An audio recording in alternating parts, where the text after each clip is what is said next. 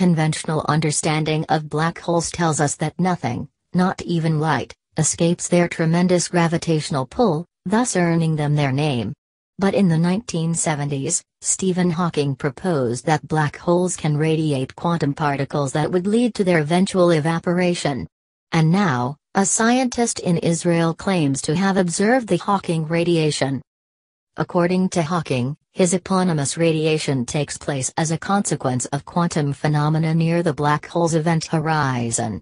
An explainer by John Baez and Ilja Schmelzer at the University of California, Riverside, puts it in simple words. Virtual particle pairs are constantly being created near the horizon of the black hole, as they are everywhere. Normally, they are created as a particle-antiparticle pair and they quickly annihilate each other. But near the horizon of a black hole, it's possible for one to fall in before the annihilation can happen, in which case the other one escapes as Hawking radiation.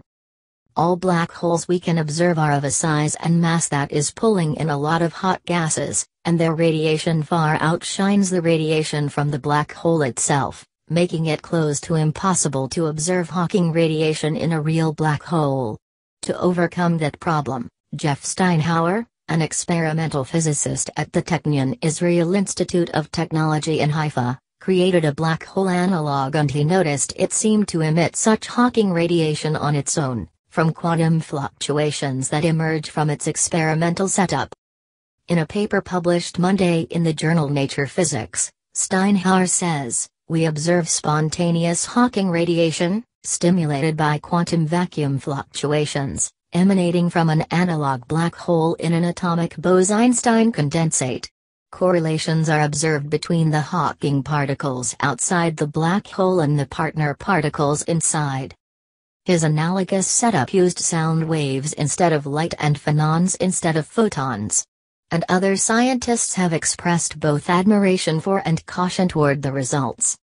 Silkwine Furtner, a theoretical and experimental physicist at the University of Nottingham in the United Kingdom, told Nature, "This experiment, if false statements hold, is really amazing. It doesn't prove that Hawking radiation exists around astrophysical black holes."